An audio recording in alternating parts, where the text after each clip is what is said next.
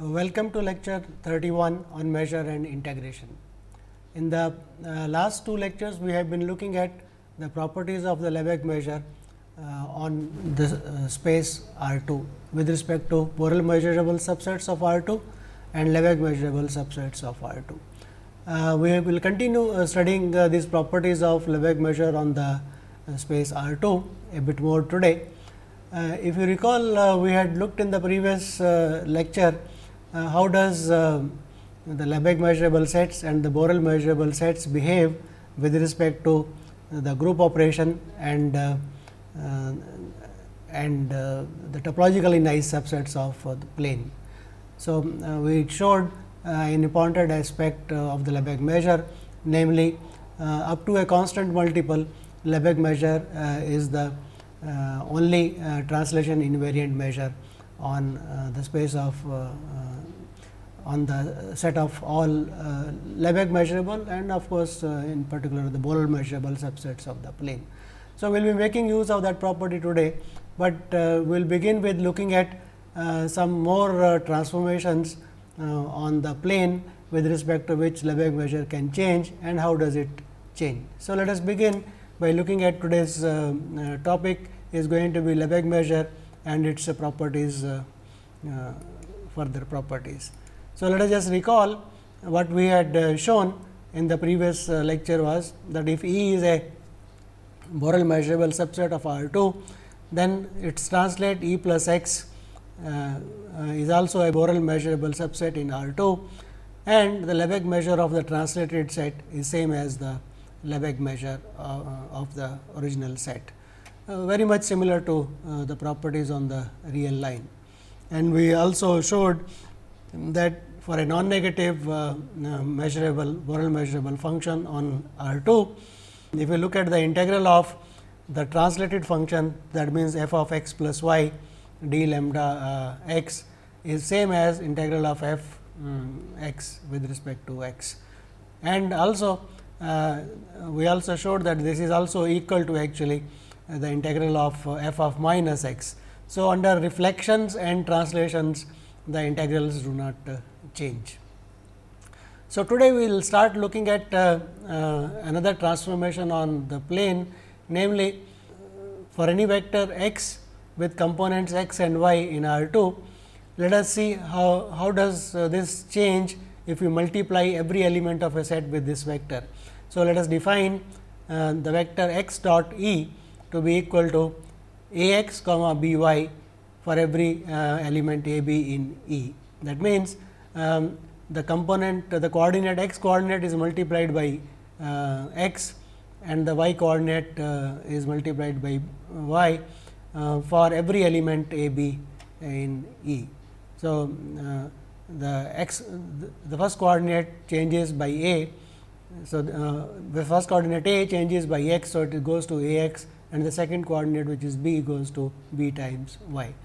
So, the claim we want to prove is that for every Lebesgue measurable set E, this multiplied set x dot E is also a Lebesgue measurable set and the Lebesgue measure of this transformed set is equal to absolute value of x y, where x is the x component of the vector x and y is the second component of the vector x.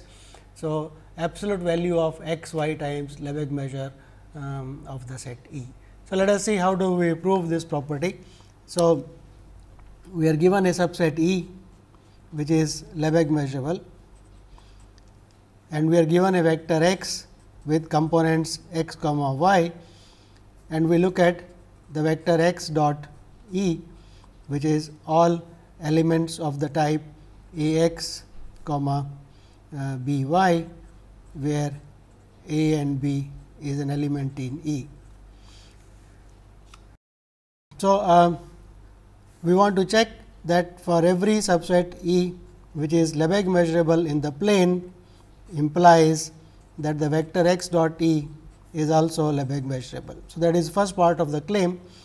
The proof of this is on the similar lines as for the translation, namely we will collect together all the sets for which this property is true and show that rectangles come inside, and show that this class for which this is true forms a sigma algebra. So, everything will be inside. So, that is a sigma algebra technique essentially we are going to use. So, let us look at that. Let us form the collection A to be equal to all subsets E belonging to L of R 2 such that x dot E belongs to L of R 2. So, let us look at that. So, let us observe.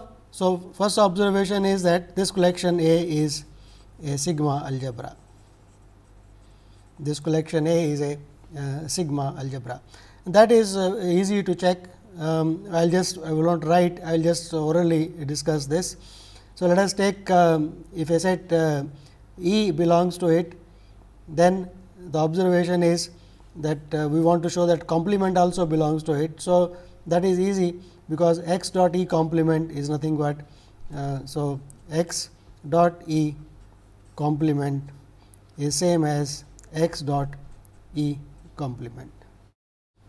So, if E belongs to this collection A, then x dot E belongs to this collection. So, its complement belongs to the Lebesgue measurable sets, and the complement is equal to x dot E complement, and that implies.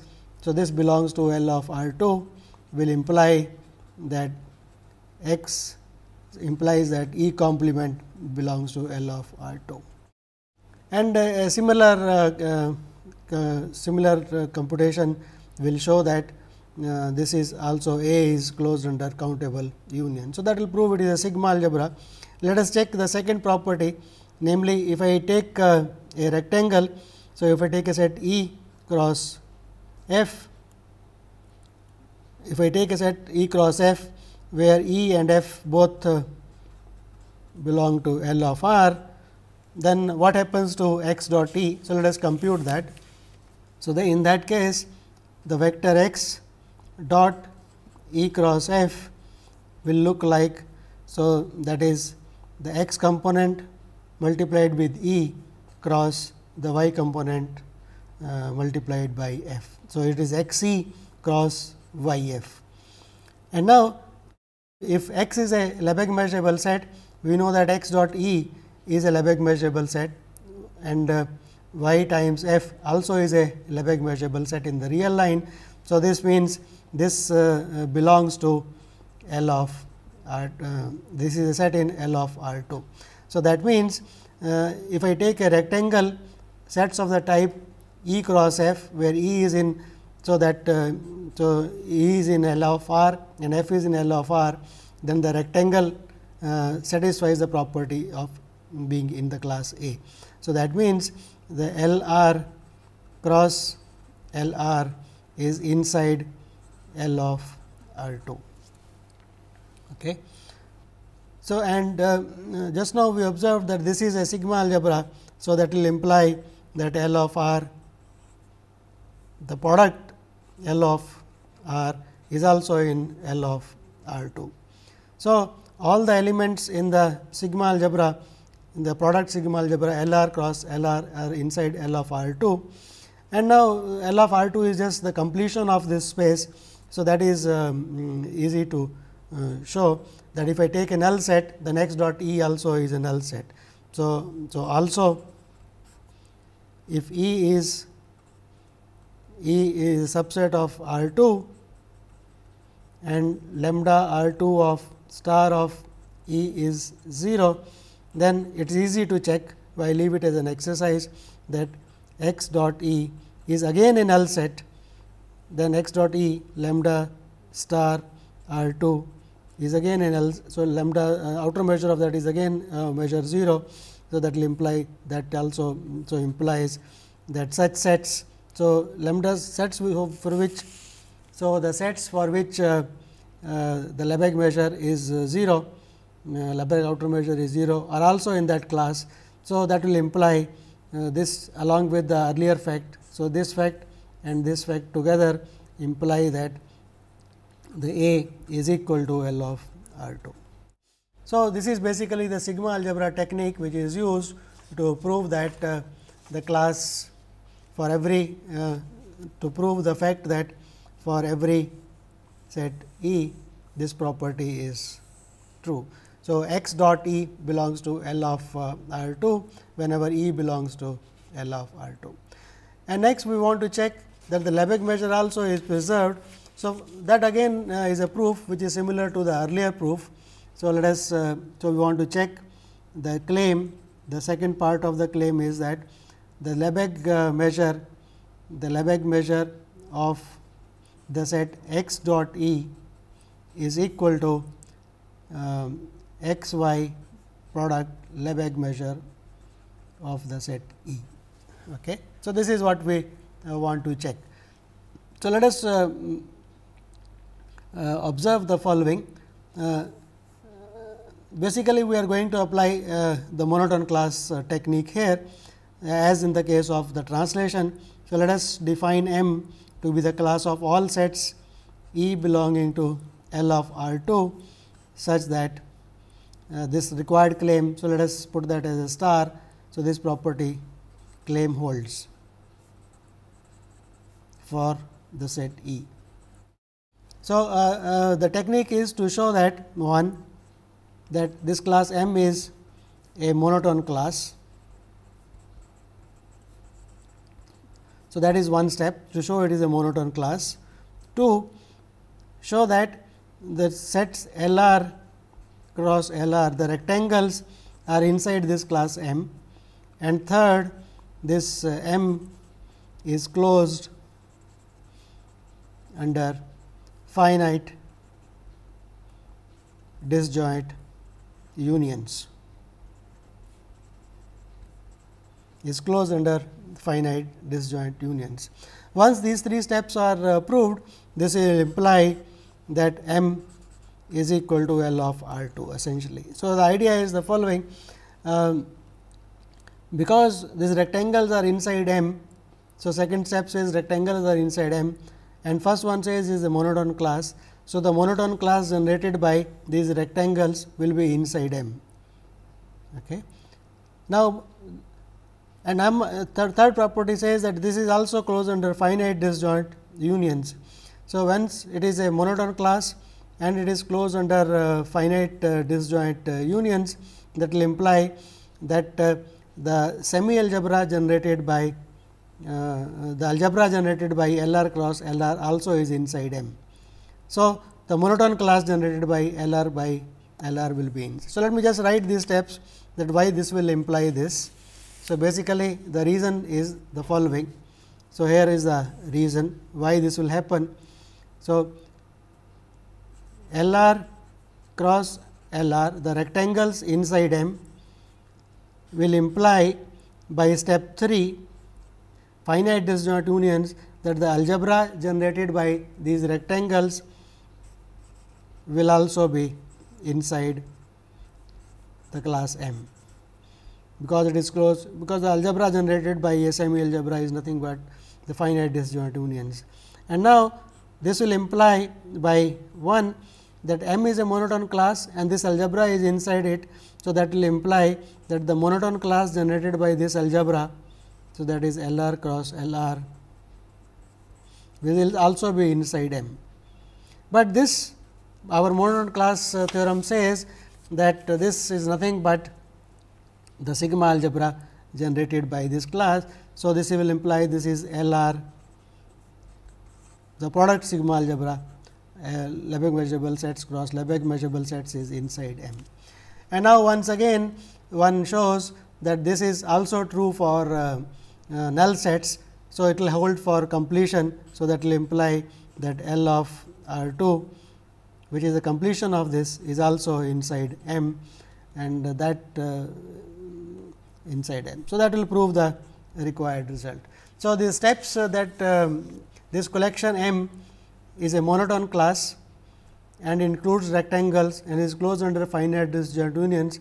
This proof is similar to that of the proof when we had translation of a set E by a vector. So, I will suggest that you try this as an exercise yourself and on the same lines as the earlier proof, because it is a repetition of the same idea again and again. So, it is better to get used to it by doing it yourself. So, prove that. So, that will prove the required claim, namely, so this property from the Lebesgue measure will be proved, namely, if E is a Lebesgue measurable set, then the product x times E is also a Lebesgue measurable set and its Lebesgue measure is equal to the Lebesgue measure of the set E multiplied by absolute value of the components of x, that were x comma y.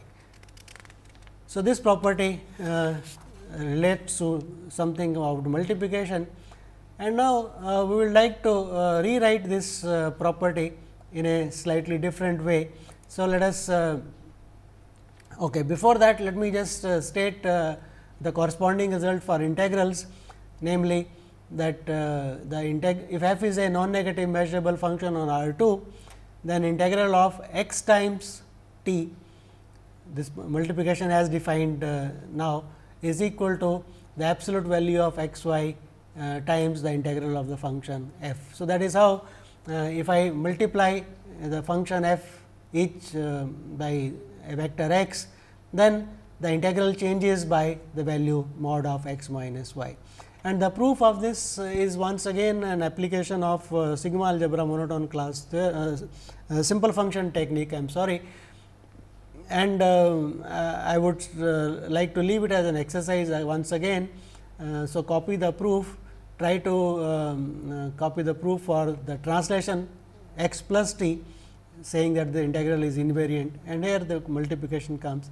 So, the steps are essentially, first take f to be the indicator function of a set, measurable set, and that is just now we proved that result. And once it is true for indicator functions, this being a equality involving integrations. So, it will hold for finite linear combinations.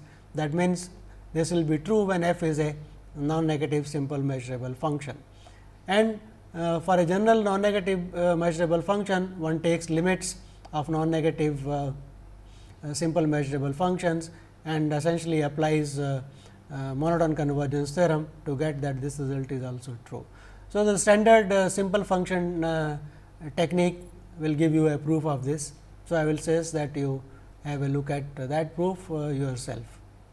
So, let us go to some more properties of Lebesgue measure.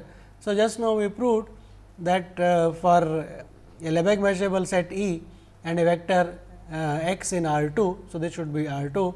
If you multiply, so lambda R 2 of x E is equal to the absolute value of the product of the coordinates of the vector x with which you are multiplying into the Lebesgue measure of E. One can reinterpret this result as follows, namely, let us look at a transformation T from R 2 to R, a linear transformation whose matrix is given by the vector by the diagonal matrix x 0 0 y. So, here is some knowledge of linear algebra is required. So, let me state a few things about some facts about linear algebra that we are going to use. So, here is some facts about linear algebra that we are going to use. So, the first thing is that a linear transformation is in linear algebra. So, let us look at, I will be looking at linear transformations on R 2 only. So, let us look at linear transformations on R 2. So, what is a linear transformation? A linear transformation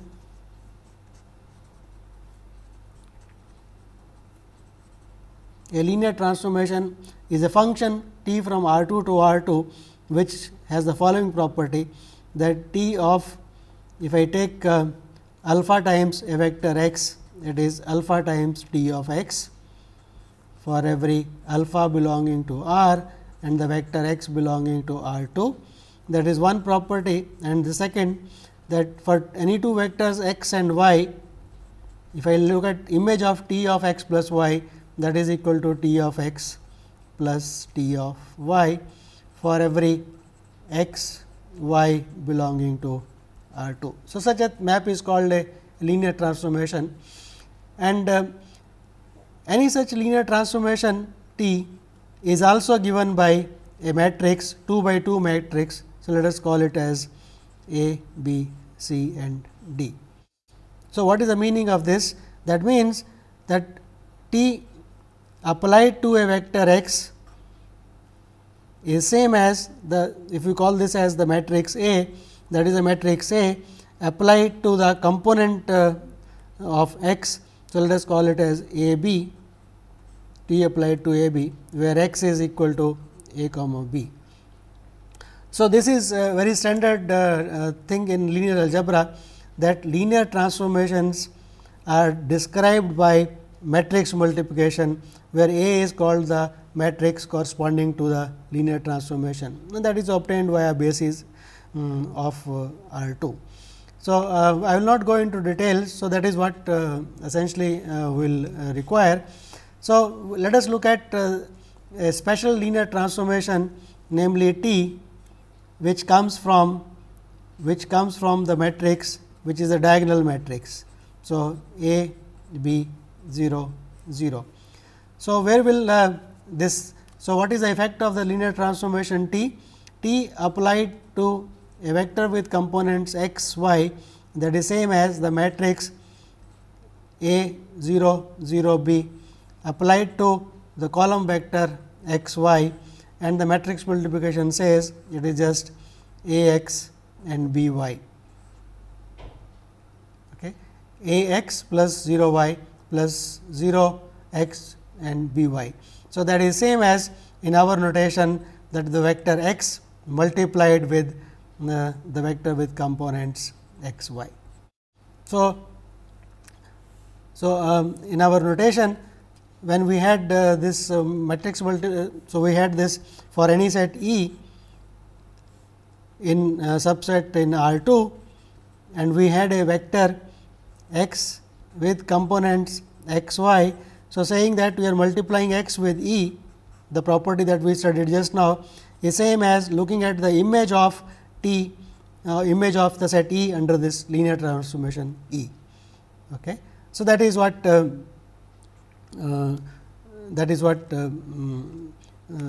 interpretation is. So, we can say that this multiplication by the vector x is transforming the set E by the map linear transformation T, which is a map from R 2 to R 2.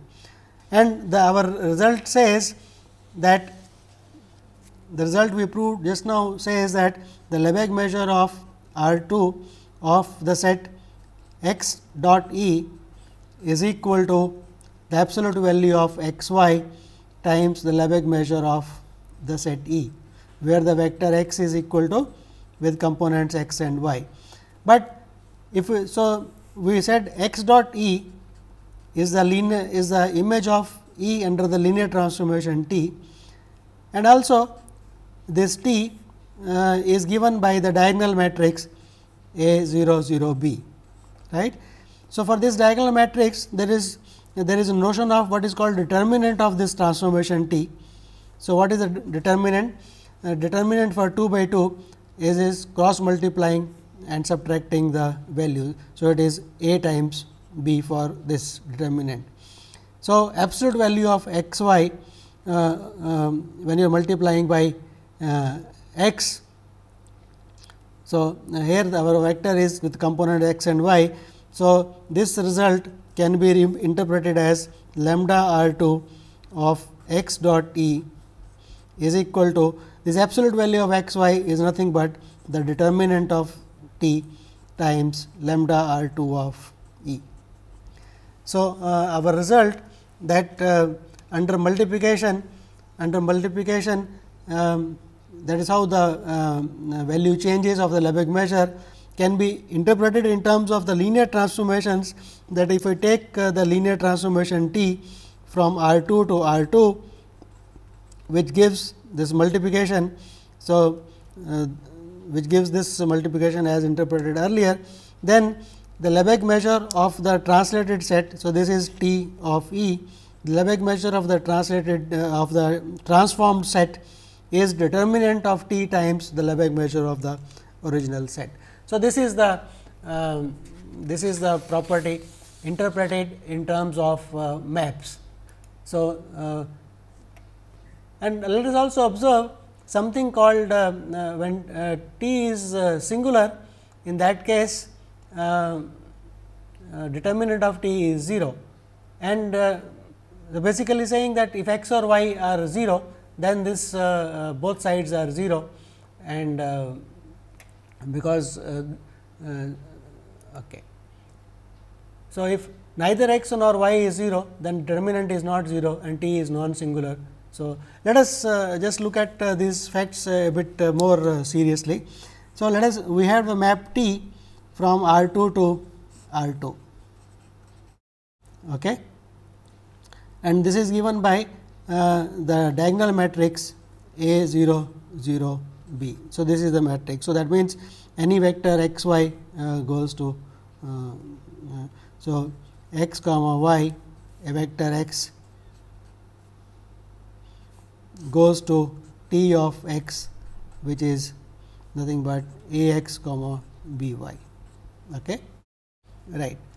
Now, let us observe one thing here, that if either A is 0 or B is 0, if either A is 0 or B is 0, then determinant of T is equal to 0, because determinant of T is equal to A times B. So, determinant of that means that is T is singular. Whenever determinant of a linear transformation is 0, T is singular, that means it is in terms of functions it is not 1 1. It is not 1 1. So, T is a linear transformation which is singular. So, it is not 1 1. So, that implies that the image T R 2 of the whole space is a subspace of R 2, because under linear transformations the image is always a subspace of dimension of T R 2 has to be less than or equal, it cannot be 2, because then it will be 1 1, and because it is not 1 1. So, it is less than or equal to 1. So, that so here I am discussing a bit of linear algebra, because that will be required here. So, what are so the question arises, what are subspaces S of R 2, S a subspace, and dimension of S less than or equal to 1. Okay. So, dimension of, so one possibility is dimension of S is equal to 0. So, that implies that S is just the vector 0 vector, or secondly dimension of S is equal to 1, and that will imply that geometrically S is a line through the origin, or mathematically I can write S as all x comma y, where it is all x comma y, where a subspace S should look like y is equal to m x for some m. That means, in R 2 a subspace has to be nothing but a subspace is just a line through the origin. So, a subspace has to be a line through the origin. So, once it is a line through the origin, what is going to be the Lebesgue measure of this line? So, the Lebesgue measure, so let us look at the Lebesgue measure of R 2 of this line S. So, obviously, the guess is this is going to be equal to 0. There are various ways of proving this. What one can do is to prove that Lebesgue measure of any line is equal to 0, what one can do is try to approximate this line by small rectangles, or so I think this is a good exercise to leave. So, I leave it as an exercise to check that the Lebesgue measure, essentially saying that the area of the line is equal to 0. Okay. Right. So, let us use these facts. So, so if T is singular, so if T is singular, then for every subset E contained in R 2, T of E is going to be a subset of dimension 1. So, is a subset of S, dimension of S less than or equal to 1 implies that the Lebesgue measure of R 2 of this set E is going to be equal to 0. On the other hand, we also know that determinant also of T is also equal to 0. So, that implies for singular transformation T singular, then the Lebesgue measure of T of E equal to 0 equal to determinant of T, which is again 0 times Lebesgue measure of E.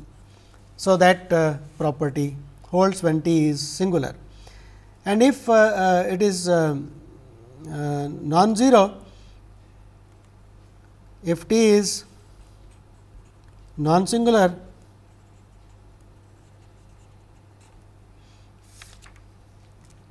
if T is non-singular, that means, so determine and where T is given by A 0 0 B, that implies that neither A nor B is equal to 0, and determinant of T is equal to A B. Okay. So, that again once again implies that our earlier result implies that lambda of R 2 of T of E is equal to determinant of T times Lebesgue measure of the set T. So, when T is diagonal. So, for diagonal transformations, we have this result that if we take a Lebesgue measurable set E and transform it according to a linear transformation, then the transformed set has got Lebesgue measure, which is determinant of T absolute value times the original Lebesgue measure of R 2.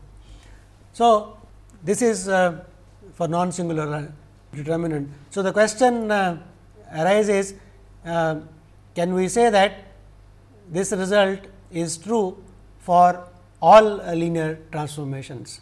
So, we have got a result for diagonal transformations, namely if T is a diagonal transformation from R 2 to R 2 and we transform a Lebesgue measurable set according to this, then the Lebesgue measure of the transformed set is absolute value of the determinant of T times the original measure. And the question is, can we say this result is also true for arbitrary linear transformations of the plane? And we are going to prove yes, that is true. It is this result holds for all linear transformations in R 2. So, that is what we want to prove, the theorem. So, the theorem says for all linear transformations in R 2, one can say that the Lebesgue measure of the transform set is determinant of the absolute value of the determinant of T times the Lebesgue measure of E. So, as before, we will assume T is singular, and that we have just now observed. When T is singular, this result is true, because T of R 2 is a subspace of R 2 of dimension less than 2. So, it will be either a line or a single point, the origin vector. So, in either case, the Lebesgue measure of the transform set is equal to 0. So, it is a outer measurable set of measure 0. So, it will belong to the Lebesgue measurable is a Lebesgue measurable set. So, what we are saying is that if E is a Lebesgue measurable set and T is a singular transformation, then T of E is a set of outer Lebesgue measure 0 in the plane, and hence it is Lebesgue measurable. And since determinant of T is also 0, So, the required property holds when T is a singular transformation. Now, second case is when T is non-singular.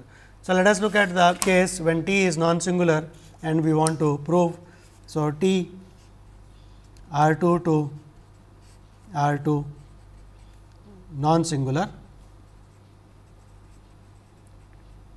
So, claim for every E belonging to L Lebesgue measurable set, T of E is also Lebesgue measurable and the Lebesgue measure of the transformed set T of E is absolute value of determinant of T times Lebesgue measure of E. So, that is what we want to check. We will first do it. So, let us assume for the time being that the set E is a Borel subset in R 2. So, when E is a Borel subset of R 2, we want to check that T of E is also a Borel subset of R 2. So, that is the question we want to first analyze. So, for that we observe that if T is a linear transformation from R 2 to R 2, T linear and non-singular, that implies the non-singularity implies T is bijective. Every linear transformation which is invertible of course, has to be bijective, that is a and secondly and on the plane we have got the notion of topology convergence. One can easily check that every linear transformation is continuous. So, we are using two things here, namely a linear transformation is non-singular if and only if actually it is bijective, and every linear transformation on R 2 to R 2 is continuous. Actually, it is true for R n to R n, but we are only considering it for R 2 to R 2. So, T is continuous. So, not only T is continuous, the inverse map bijective T inverse is also linear and hence continuous. So, any non-singular linear transformation T from R 2 to R 2 is a continuous map and the inverse also is a continuous map. Once that is true, let us take a set U contained in R 2 and U open. So, that will imply T of U is open, because T is T inverse is continuous.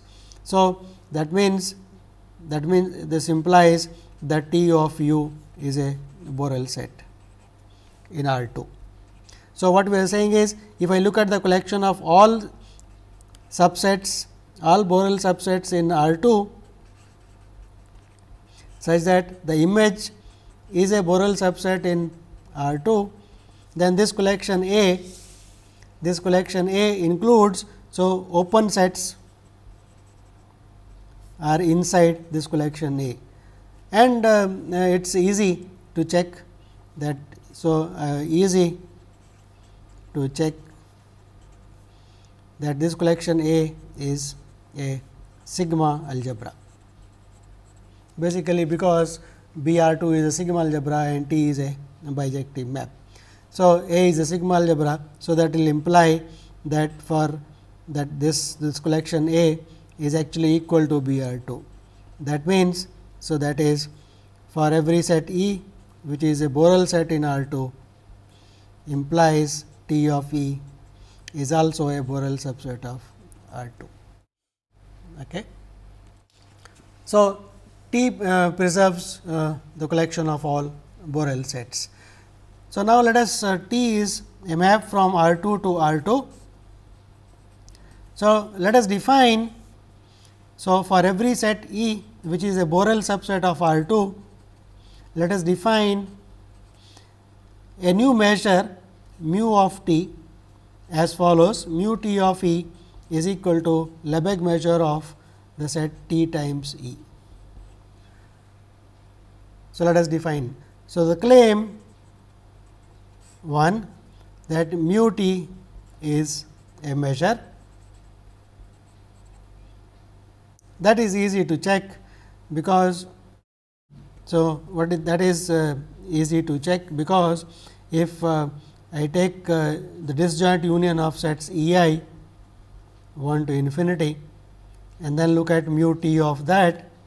So, that is going to be lambda of t of the disjoint union of the sets E I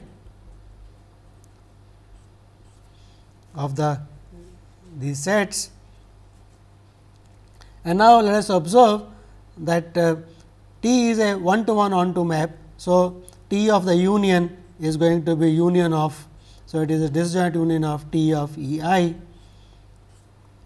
equal to 1 to infinity, and lambda being a measure, this is equal to sigma I equal to 1 to infinity lambda R 2 of T of E I. And that is same as saying, this is same as the summation I equal to 1 to infinity lambda R 2 of T of E I is mu T of E I. So, that proves the fact that mu T is a measure. Okay. The second property we want to check for this measure mu T is that mu T is translation invariant. So, let us check that second property, that mu T is translation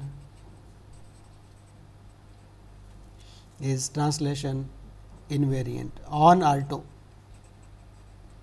So, that means what? Let us take a Borel set in R 2 and let us take a vector x in R 2 and look at the vector E plus, look at the set E plus x. So, that is a translated set.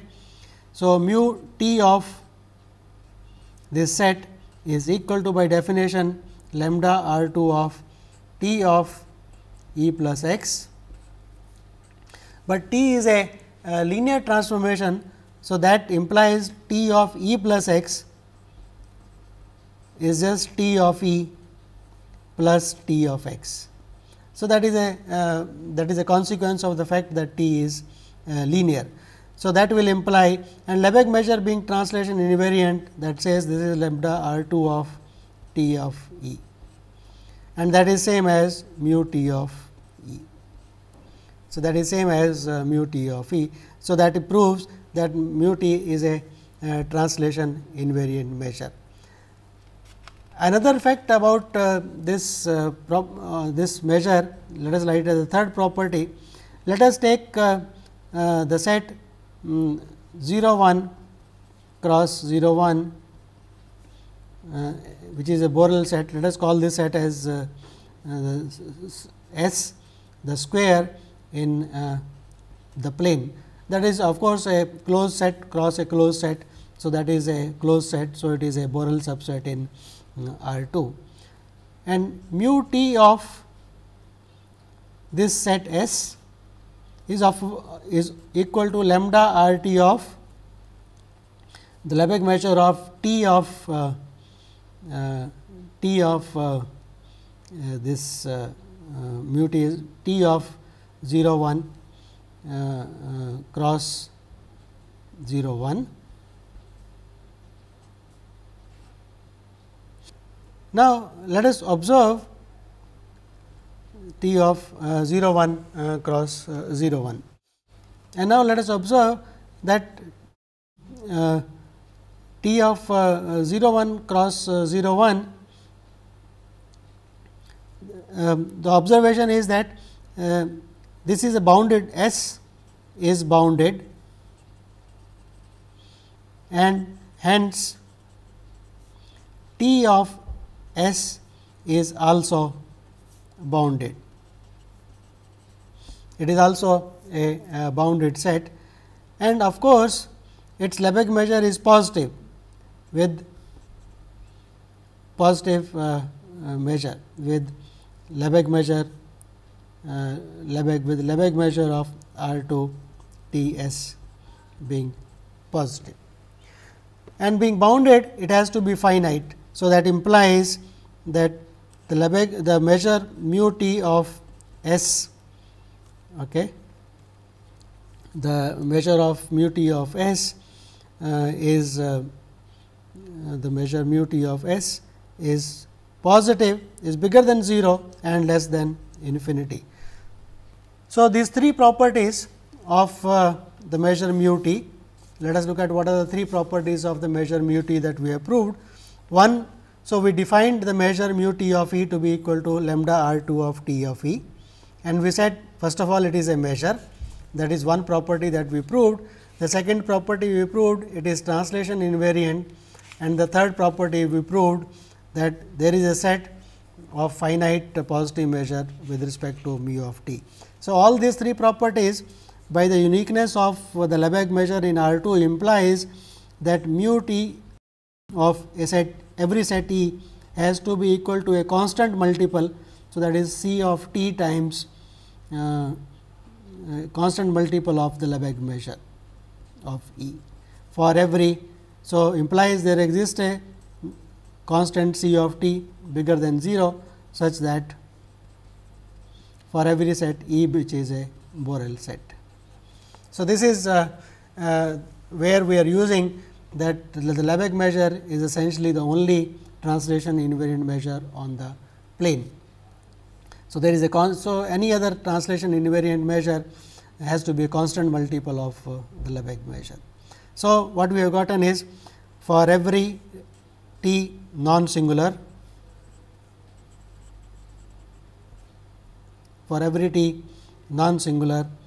there exists a constant C of t such that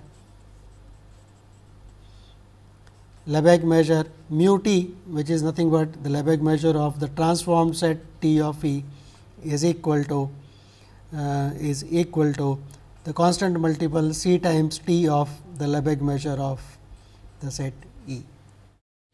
So, this is the property that we have established, that for every linear transformation, the transformed set T of E will be a Borel set, and its Lebesgue measure will be a constant multiple of this. So, that means, this gives us a map. So, hence we have for every non-singular linear transformation, we got a constant C of t for every t non-singular.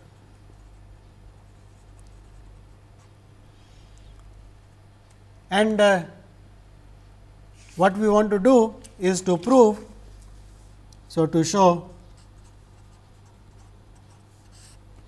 that C of t is equal to absolute value of determinant of t for every t non-singular. So, that is what we want to show. So, once we do that, we will be through with our construction, because C of t being determinant, that will prove that it is non-singular. So, at this stage, to prove that, I need some more facts about linear algebra, and so to prove that we need some more facts about linear algebra, and we will not be able to complete the proof in the remaining part of today's lecture. So, I will continue the proof next time. So, we will start from here, saying that we have got for every non-singular linear transformation T a constant C of t. That means, there is a map T going to C of t, and we want to show that this map does not this map actually is nothing but the determinant of t. So, we will prove this next time. Thank you.